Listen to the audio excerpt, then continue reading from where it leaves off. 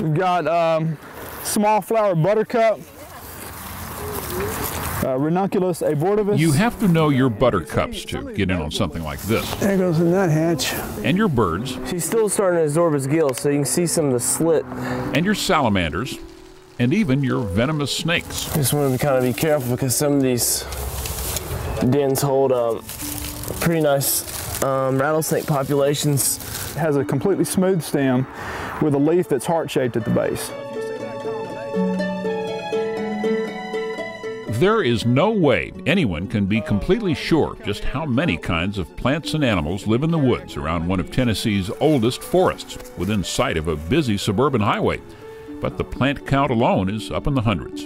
This is one of 2 species. We'll have to make a collection of this. You might call it a library of nature.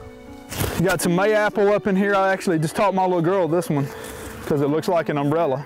Students from Austin Peay State University's Wildlife Society and several community volunteers spent one intensive spring weekend just starting to find out what lives on this land.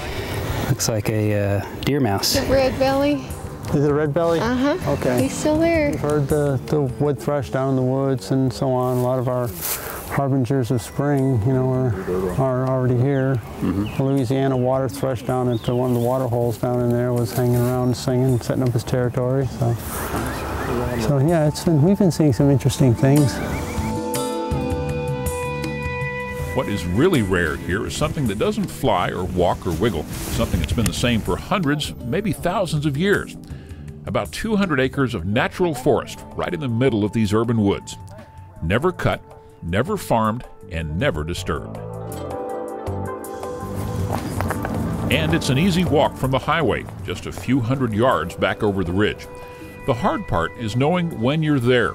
It doesn't look all that different from the rest of the property, at least not at first.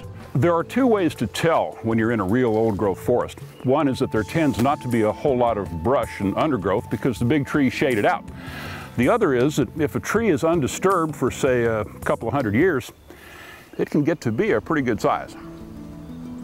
And then you notice, no stumps. It's never been cut. Every fallen tree fell on its own. To find something like this, especially in the heart of a major metropolitan area, is exceedingly unusual. In fact, a lot of people just don't have any concept of what it means to be a natural forest because everything you see around you has been so highly altered. Most of our forests have been logged 2 or 3 times. Everything usually has been converted to pasture. We've got all kinds of invasive species coming in. So for people to actually have a chance to maybe come here one day, see what a natural forest should look like, that's a tremendous educational experience in itself because you can't preserve what you don't understand. The old growth and the woods around it are right across the highway from Nashville's largest city park, and they just might be part of that park before long. Volunteers have already raised almost $11 million to buy this land, give it to the city of Nashville, and preserve it for everyone to learn from and enjoy. It's such a project size-wise and money-wise, we probably wouldn't have tried to do it except for the fact that it has this old-growth forest on it. It's oaks and hickories and maples and black gum and beeches. We believe that it will be the largest old-growth forest within an urban park in the country. And it's not just one kind of large tree. It's a lot of different species of trees that are well over 200 years old. So it's a way for Nashville to be special in yet another way. You just look at those big trees and smile. I mean, they just make you smile. You just want to give them a hug. Is that what I think it is? Is that a giant persimmon? William Fields is property manager here. That is huge. He was raised on this land. This is where he learned about nature and the outdoors. And he wants it kept natural so others can do the same. And the thing about it is, it's right here in Davidson County. The schools is close.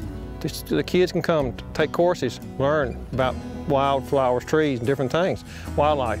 And it's, to have it so close to be in Davidson County, right here in Nashville, is just something really special. The city comes right up to the edge of this property, but that may be as far as it gets. Every different kind of plant and animal that's found here is another reason to preserve this land. And that's why those students keep coming back to find and count and find some more. I'm Craig Owensby on Tennessee's Wild Side.